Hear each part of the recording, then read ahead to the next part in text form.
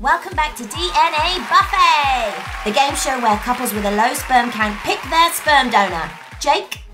Yep. As your wife Sarah has carefully whittled it down to our final 3 lucky sperm donors, it is up to you to select the father of your child. Okay. Let's have a recap. No, I don't need a recap. Brad, a mixologist from America with a sperm concentration of over 43 million. He likes getting women drunk, intimidating males with his flaring, and miming to pop songs in front of the mirror.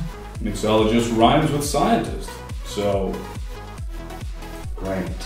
Reginald, award-winning playwright, inventor of the JPEG, and boasts an impressive concentration of 45 million per millimetre. The secret is that seamless. Ooh. And Gary from Glasgow.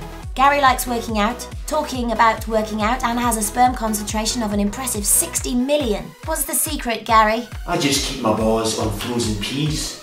So Jake, after looking at this DNA buffet, who do you choose to be the father of your child? Is this that similar one again? Reginald? Yeah, him. Congratulations, Reginald, you are our lucky winner. But tonight's real winners are Sarah and Jake.